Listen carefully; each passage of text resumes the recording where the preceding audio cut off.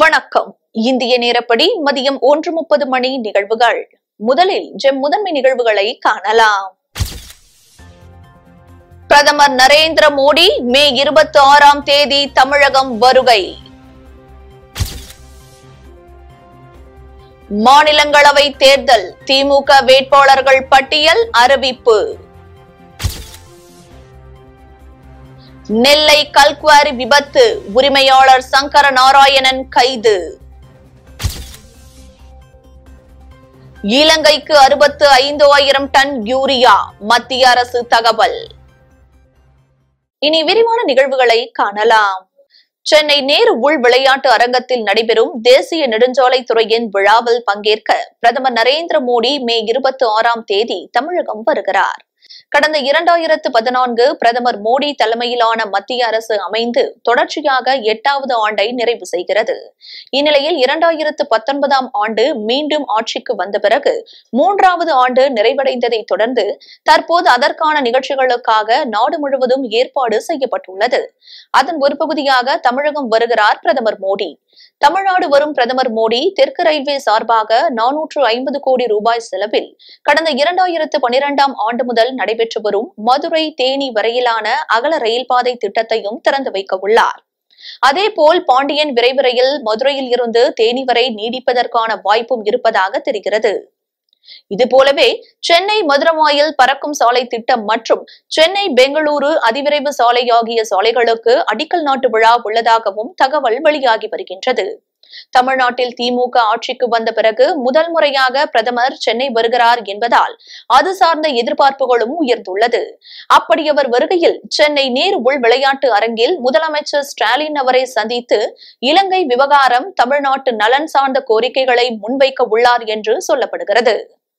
மாநிலங்களவை தேர்தலில் தற்போதைய நிலையில் திமுகவுக்கு 4 உறுப்பினர்கள் கிடைக்கும் என்ற நிலையில் ஒரு இடம் கூட்டணி கட்சியான காங்கிரசுக்கு ஒதுக்கப்பட்டுள்ளது. மாநிலங்களவையில் தமிழகத்தைச் சேர்ந்த திமுக எம்பிக்கள் TKS Elangovan, RS Bharathi, KRN Rajeshkumar, அதிமுகவை சேர்ந்த நவநீத கிருஷ்ணன், SR பாலசுப்ரமணியன், A விஜயகுமார் ஆகிய 6 பேரின் பதவிக்காலம் நிறைவடைகிறது. இந்நிலையில் காலியாக போகும் இந்த 6 இடங்களுக்கும் அடுத்த மாதம் ஜூன் 10ஆம் தேதி தேர்தல் நடைபெற உள்ளது. தற்போதைய நிலையில் ஒரு நாடாளுமன்ற உறுப்பினர் வெற்றி பெற 34 MLA-க்களின் வாக்குகள் தேவைப்படும். மேலும் தமிழக சட்டமன்றத்தில் திமுகவுக்கு 159 MLA-க்கள் உள்ளதால் 4 MP-க்கள் திமுகவுக்கு கிடைக்கும் என எதிர்பார்க்கப்படுகிறது. இந்நிலையில் திமுக சார்பில் போட்டியிடும் வேட்பாளர்களை கட்சியின் தலைவரும் முதலமைச்சருமான MK ஸ்டாலின் இன்று அறிவித்துள்ளார். திமுக சார்பில் தஞ்சை கல்யாண சுந்தரம், KRN ராஜேஷ்குமார், கிரிராஜன் ஆகியோர் போட்டியிடுவார்கள் என அறிவிக்கப்பட்டுள்ளது. ஒரு இடம் கூட்டணி கட்சியான காங்கிரஸ் கட்சிக்கு ஒதுக்கப்பட்டுள்ளது. நெல்லை கல்குவாரியில் விபத்தில் கல்குவாரியின் உரிமையாளர் சங்கர நாராயணனை போலீசார் கைது செய்துள்ளனர். நெல்லை மாவட்டம் பொன்னாக்குடி அருகே உள்ள கல்குவாரியில் தொழிலாளர்கள் பணியாற்றிக் கொண்டிருந்தனர். அப்போது நள்ளிரவில் எதிர்பாராத விதமாக ராட்சச பாறை சரிந்து விழுந்ததில் தொழிலாளர்கள் 6 பேர் 300 அடி பள்ளத்தில் சிக்கியுள்ளனர். இதுகுறித்து தகவல் அறிந்த முன்னீர் பள்ளம் காவல்துறையினர் மற்றும் தீயணைப்பு துறையினர் மீட்பு பணியில் தீவிரமாக ஈடுபட்டு வருகின்றனர். மேலும் 300 அடி பள்ளத்தில் 3 JCB இயந்திரம் மற்றும் 2 லாரிகள் சிக்கியுள்ளன. ராட்சச பாறை விழுந்த இடத்தில் 6 தொழிலாளர்கள் சிக்கியுள்ள நிலையில் 2 மட்டுமே மீட்கப்பட்டுள்ளனர். 3 பேர் உயிரிழந்துள்ளதாக தகவல் வெளியாகியுள்ளது. இந்த விபத்தில் காயமடைந்த தொழிலாளி கூறிய தகவலின் மூலம் தெரியவந்துள்ளதாவது, மழையின் காரணமாக பள்ளத்தில் மண் சரிவு மற்றும் கற்கள் விழுவதனால் மீட்பு பணியில் சிறிது தொய்வு ஏற்பட்டுள்ளது.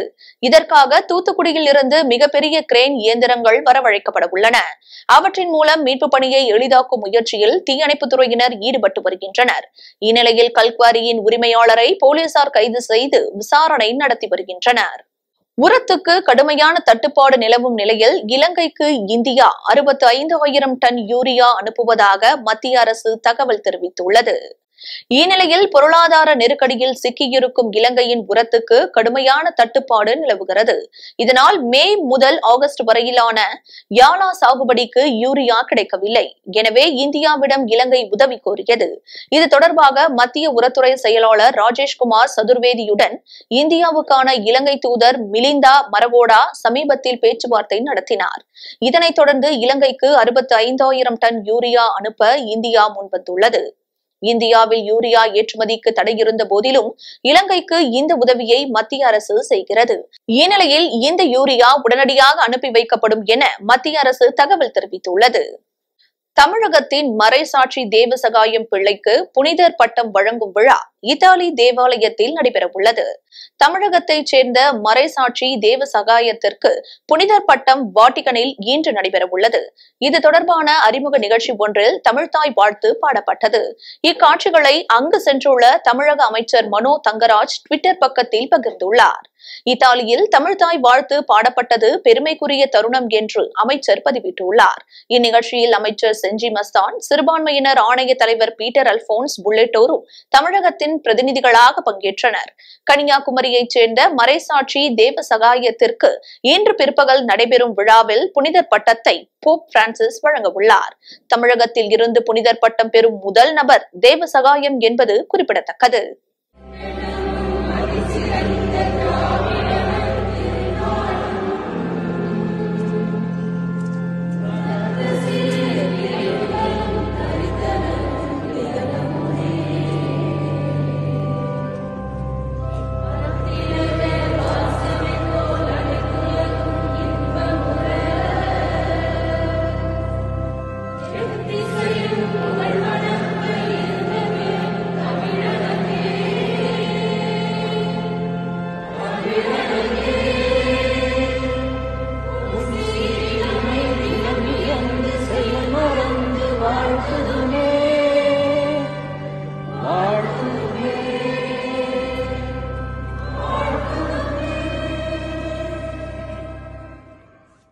திருவள்ளூர் மாவட்டம் செங்குன்றத்தில் சொகுசு காரில் கடத்தி வரப்பட்ட 250 கிலோ செம்மர கட்டைகளை கடத்தி வந்த 9 பேரை காவல்துறையினர் கைது செய்துள்ளனர். செங்குன்றம் வழியாக செம்மர கடத்தல் நடைபெறுவதாக செங்குன்றம் காவல்துறையினருக்கு ரகசிய தகவல் கிடைத்தது. இதனையடுத்து செங்குன்றம் போலீசார் தீவிர வாகன சோதனையில் ஈடுபட்டனர். அப்போது ஆந்திராவில் இருந்து சென்னை நோக்கி வந்த சொகுசு கார் ஒன்றை மடக்கி சோதனை மேற்கொண்டனர். அப்போது காரில் செம்மர கட்டைகள் கடத்தி வந்தது தெரியவந்தது. பின்னர் சொகுசு காரில் சுமார் 250 கிலோ செம்மர கட்டைகளை போலீசார் பறிமுதல் செய்தனர். மேலும் கார் ஓட்டுநர் உள்ளிட்ட 9 பேரை காவல்துறையினர் கைது செய்து விசாரணை மேற்கொண்டு வருகின்றனர். ஜூலை 17ஆம் தேதி தமிழ் உட்பட 13 மொழிகளில் நடைபெறவுள்ள நீட் தேர்வுக்கான விண்ணப்பம் இன்றுடன் நிறைவு பெறுகிறது என தெரிவிக்கப்பட்டுள்ளது. மருத்துவம் மற்றும் அது சார்ந்த படிப்புகளில் சேருவதற்காக அகில இந்திய அளவில் ஒவ்வொரு ஆண்டும் தேசிய தகுதி தேர்வான இளங்கலை நீட் தேர்வு நடத்தப்படுகிறது. அதன்படி இளங்கலை மருத்துவ படிப்புகளில் சேருவதற்கான நடப்பு கல்வி ஆண்டுக்கான நீட் தேர்வு நாடு முழுவதும் வருகிற ஜூலை 17ஆம் தேதி நடைபெறவுள்ளது. இளங்கலை நீட் நுழைவுத் தேர்வுக்கான விண்ணப்ப பதிவு கடந்த ஏப்ரல் 6ஆம் தேதி முதல் தொடங்கியது. இந்த ஆண்டு புதிதாக தேர்வுக்கான நேரத்தை அதிகரித்து தேசிய தேர்வு முகமை உத்தரவிட்டுள்ளது. அதன்படி 20 நிமிடம் கூடுதலாக தேர்வு எழுத நேரம் வழங்கப்படுகிறது. தேர்வு பிற்பகல் 2 மணிக்கு தொடங்கி மாலை 5:20 மணிக்கு நிறைவு பெறும் என்று தெரிவிக்கப்பட்டுள்ளது. இந்நிலையில் தேர்வுக்கு விண்ணப்பிக்கும் கால அவகாசம் இன்று வரை நீட்டிக்கப்பட்டது. அதன்படி ஜூலை 17ஆம் தேதி தமிழ் உட்பட 13 மொழிகளில் நடைபெற உள்ள நீட் தேர்வுக்கான விண்ணப்பம் இன்றுடன் நிறைவு பெறுகிறது என தெரிவிக்கப்படுகிறது. கோவையில் தாய்மையை போற்றுவோம் எனும் தலைப்பில் கர்ப்பிணி பெண்களுக்கான ஊட்டச்சத்து குறித்த விழிப்புணர்வு ரன் ஃபார்ம் மாம் மாரத்தான் போட்டி நடைபெற்றது. கோவையில் வறுமையான சூழலில் தவித்து வரும் கர்ப்பிணி தாய்மார்களுக்கு உதவும் நோக்கிலும் குழந்தைகளுக்கு ஊட்டச்சத்து மற்றும் தாய்ப்பாலின் அவசியம் குறித்து விழிப்புணர்வு ஏற்படுத்தும் விதமாகவும் ரன் ஃபார் மாம் மாரத்தான் போட்டி நடைபெற்றது. இந்த போட்டியினை டெரியஸ் கமாண்டிங் அதிகாரி கர்னல் சிங் தன்வர் மற்றும் கோவை மாநகர காவல்துறை துணை ஆணையர் செந்தில்குமார் ஆகியோர் கொடியசைத்து துவக்கி வைத்தனர். இதில் 1000க்கும் மேற்பட்ட பெண்கள் குழந்தைகள் கலந்து கொண்டனர். Very proud to work with JITO. நம்ம ஊர்ல women are sacrifice a lot. So adakaga we have to do something. So we thought this will raise general awareness, a Mother's Day marathon. It's also a family marathon. We are raising money, as she said, for women to get, lactating mothers, poor women to get milk once a day so that we have better outcomes. Then the next thing we also want to do is raise some awareness and funds for women's cancers and children's cancers. Our women sacrifice a lot, so we want to give something back to them. So this is a very important Mother's Day marathon and is to give Coimbatore more active. Kanchipuram அருள்மிகு வரதராஜ பெருமாள் கோவில் வைகாசி மாசம் பிரம்மோற்சவத்தின் 3ஆம் நாளான இன்று கருட சேவை உற்சவம் வெகு விமர்சையாக நடைபெற்றது. காஞ்சிபுரத்தில் உள்ள பழமையும் வரலாற்று சிறப்பும் மிக்க கோவில் வரதராஜ பெருமாள் கோவில். இந்த கோவிலில் ஆண்டுதோறும் வைகாசி பிரம்மோற்சவ விழா சிறப்பாக நடைபெறுவது வழக்கம். கொரோனா தொற்று காரணமாக கடந்த 2 ஆண்டுகளாக திருவிழா நடைபெறாமல் இருந்து வந்தது. இந்நிலையில் இந்த ஆண்டு பிரம்மோற்சவ விழா நேற்று அதிகாலை 4 மணிக்கு கொடியேற்றத்துடன் தொடங்கியது. கோவில் பட்டாச்சாரியார்கள் கோவிலில் உள்ள கொடிமரத்தில் கருடாழ்வார் சின்னம் பொறித்த கொடியை ஏற்றினர். கொடிமரத்திற்கு விசேஷ மந்திரங்கள் போத சிறப்பு தீபாராதனைகளும் நடைபெற்றது. அப்போது திரளான பக்தர்கள் பக்தி கோஷங்களை எழுப்பினர். இதனைத் தொடர்ந்து ஸ்ரீதேவி பூதேவியுடன் உற்சவர் வரதராஜ பெருமாள் தங்க சப்பரத்தில் எழுந்தருளி வலம் வந்து பக்தர்களுக்கு காட்சியளித்தார். இவ்விழாவில் ஏராளமான பக்தர்கள் கலந்து கொண்டு சுவாமி தரிசனம் செய்தனர்.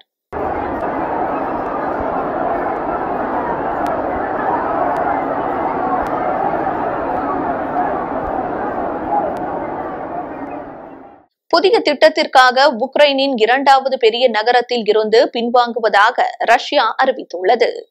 உக்ரைன் மீதான ரஷ்ய படையெடுப்பு 81 நாட்களாக நடைபெற்று வருகிறது. உக்ரைனின் முக்கிய நகரங்களை முற்றுகையிட்டுள்ள ரஷ்யா பல்வேறு வகையான தாக்குதல்களை நடத்தி வருகிறது. உக்ரைனும் மேற்கத்திய நாடுகளின் ஆயுத உதவிகளை கொண்டு ரஷ்யாவிற்கு தொடர்ந்து பதிலடி கொடுத்து வருகிறது. இந்நிலையில் ரஷ்யா சில வாரங்களுக்கு முன்பு மரியுபோல் நகரத்தை பிடித்ததாக அறிவித்தது. அதேபோன்று உக்ரைனின் 2வது மிகப்பெரிய நகரமான கார்கிவ் நகரத்தின் மீது ரஷ்யா தொடர் தாக்குதல்களை நடத்தியது. இதனையடுத்து ஏவுகணை தாக்குதல், டாங்கிகள் மூலம் தாக்குதல் என பல்வேறு தாக்குதல்களை கார்கிவ் நகர் மீது நடத்திய நிலையில் தற்போது அந்நகரத்தில் இருந்து தனது துருப்புகளை பின்வாங்குவதாக ரஷ்யா அறிவித்துள்ளது. இதுகுறித்து ரஷ்ய பாதுகாப்பு மந்திரி ஒலெக்சி ரெஸ்னிகோவ் கூறுகையில், உக்ரைன் புதிய நீண்டகால போர் கட்டத்திற்கு நுழைவதாக சுட்டிக்காட்டினார். ராணிப்பேட்டையில் புதிதாக கட்டப்பட்டு வரும் மாவட்ட காவல் கண்காணிப்பாளர் அலுவலகத்தை மாவட்ட காவல் கண்காணிப்பாளர் தீபா சத்யன் நேரில் சென்று ஆய்வினை மேற்கொண்டார். ராணிப்பேட்டை மாவட்டம் ராணிப்பேட்டை அடுத்த பாரதி நகர் பகுதியில் புதிதாக மாவட்ட காவல் கண்காணிப்பாளர் அலுவலகம் கட்டப்பட்டு வருகின்றது. இந்நிலையில் நடைபெற்று வரும் பணிகள் குறித்து ராணிப்பேட்டை மாவட்ட காவல் கண்காணிப்பாளர் தீபா சத்யன் நேரில் சென்று பார்வையிட்டு ஆய்வு மேற்கொண்டார். மேலும் மாவட்ட காவல் கண்காணிப்பாளர் தீபா சத்யன் கட்டிட பணிகளை மேற்கொண்டு வரும் கட்டிட ஒப்பந்ததாரர் மற்றும் பொறியாளர்களிடம் நடைபெற்று வரும் பணிகள் குறித்தும் கேட்டறிந்தார். மேலும் நடைபெற்று வரும் பணிகளை துரிதப்படுத்தி குறித்த கால நேரத்திற்குள் கட்டிட பணிகள் முழுமையாக முடித்து தர வேண்டும் என தெரிவித்தார். திருவண்ணாமலையில் கருட வாகன புறப்பாடு நிகழ்ச்சி வெகு விமர்சையாக நடைபெற்றது. திருவண்ணாமலை மாவட்டம் கீழ்பெண்ணாத்தூர் அடுத்த மேக்களூர் கிராமத்தில் அமைந்துள்ள நவநீத கோபால கிருஷ்ணசுவாமி ஆலயத்தில் ஸ்ரீதேவி பூதேவி சமேத ஸ்ரீ வரதராஜ பெருமாளுக்கு ஒவ்வொரு வருடமும் கருட சேவை விமர்சையாக நடைபெறுவது வழக்கம். அந்த வகையில் இந்த ஆண்டு மிக விசேஷமான முறையில் புதிதாக செய்யப்பட்ட தங்க கருட வாகனத்தில் வைகாசி 1ஆம் தேதி விசாக கருட சேவை புறப்பாடு வெகு விமர்சையாக நடைபெற்றது. அதனைத் தொடர்ந்து தங்க கருட வாகனத்தில் கோபுர தரிசனம் மற்றும் முக்கிய மாட வீதி புறப்பாடு நடைபெற்றது. இதில் சுற்றுவட்டார பகுதிகளைச் சேர்ந்த பொதுமக்கள் பலர் கலந்து கொண்டு சுவாமி தரிசனம் செய்தனர்.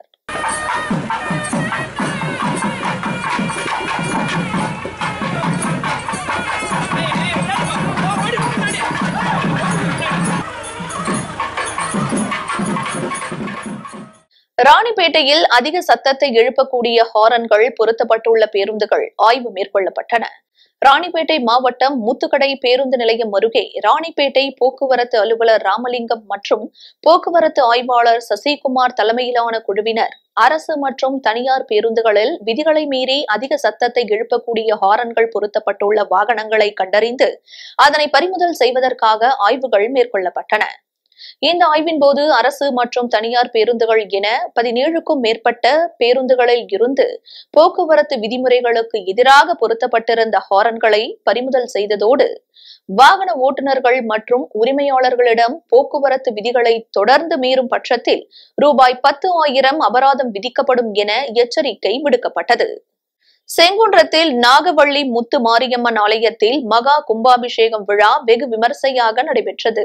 செங்குன்றம் ராஜாஜி தெருவில் அமைந்துள்ள அருள்மிகு ஸ்ரீ நாகவள்ளி முத்துமாரியம்மன் ஆலயத்தில் மகா கும்பாபிஷேகம் விழா வெகு விமர்சையாக நடைபெற்றது. இந்நிகழ்ச்சியில் விக்னேஸ்வர பூஜை, புண்ணியவாசம், கலச பூஜை, தம்பதி பூஜை, கன்யா பூஜை, சுமங்கலி பூஜை, லட்சுமி ஹோமம், நவகிரக ஹோமம் உள்ளிட்ட பல்வேறு சிறப்பு பூஜைகள் நடைபெற்றன. பின்னர் யாகசாலையில் சிறப்பு பூஜைகள் செய்யப்பட்ட கலசங்களை மேளதாளத்துடன் வீதி உலா சென்று விமானம் மற்றும் மூலவர் உள்ளிட்ட பரிவார தெய்வங்களுக்கு மகா கும்பாபிஷேகம் செய்யப்பட்டு தூப தீப ஆராதனை காண்பிக்கப்பட்டது.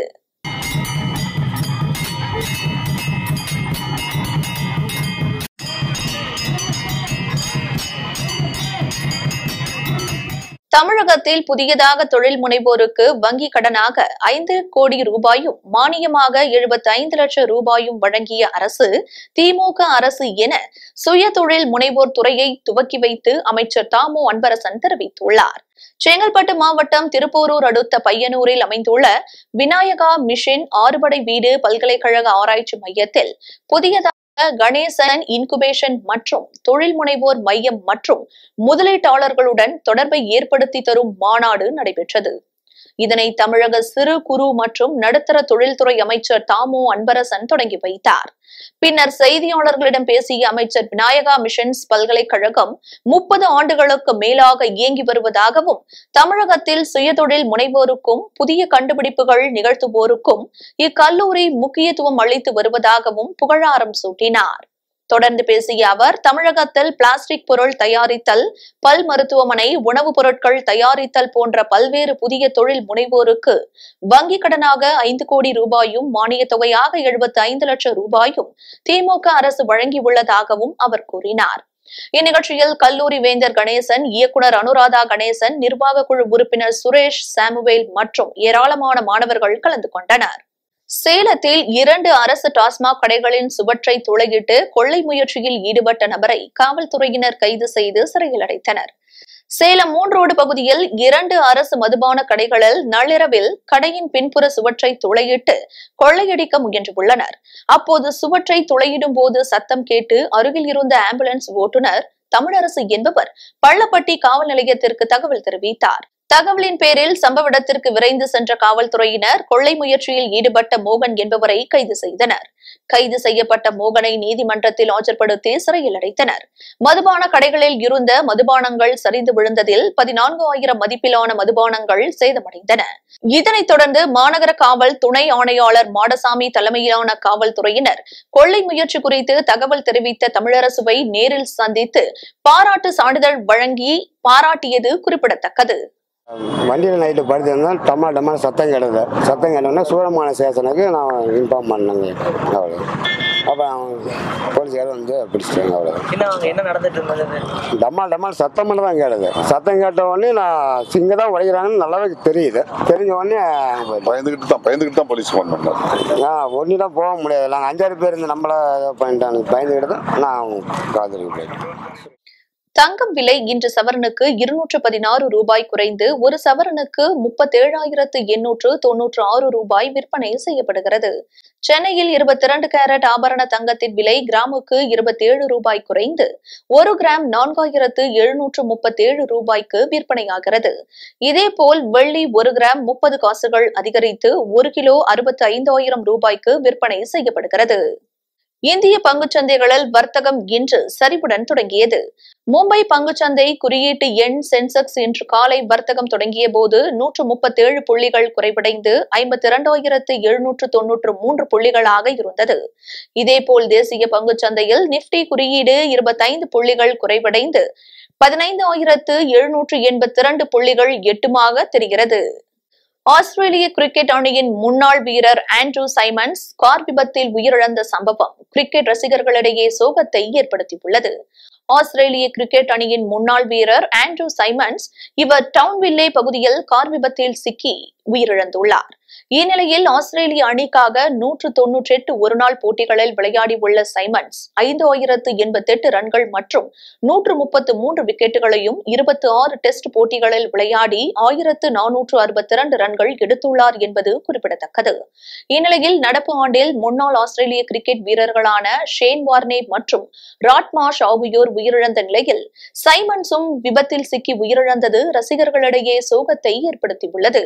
மீண்டும் ஜெம் முதன்மை நிகழ்வுகள். பிரதமர் நரேந்திர மோடி மே 26ஆம் தேதி தமிழகம் வருகை.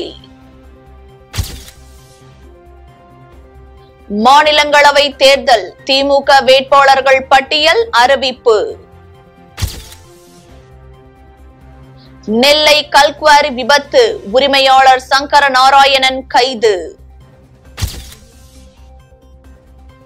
இலங்கைக்கு 65,000 டன் யூரியா மத்திய அரசு தகவல். இத்துடன் ஜெம் நிகழ்வுகள் நிறைவடைகின்றன. மீண்டும் நிகழ்வுகளை காண இணைந்திருங்கள் ஜெம் தொலைக்காட்சியுடன். நன்றி, வணக்கம்.